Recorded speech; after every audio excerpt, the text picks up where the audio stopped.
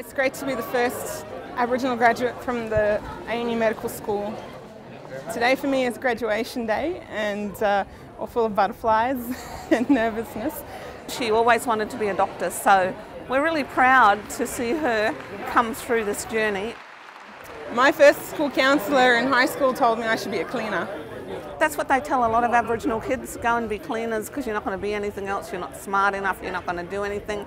I'm very glad I didn't listen to her and I listened to my family. I want to be a bush doctor. It'll be really great for our community to have a doctor that speaks language with them, that understands the culture. So I'm thrilled, not just for our family, but for our extended family and the different nations up home. Wherever the opportunities are, that's where I'll go and I'll work with whoever I'm with.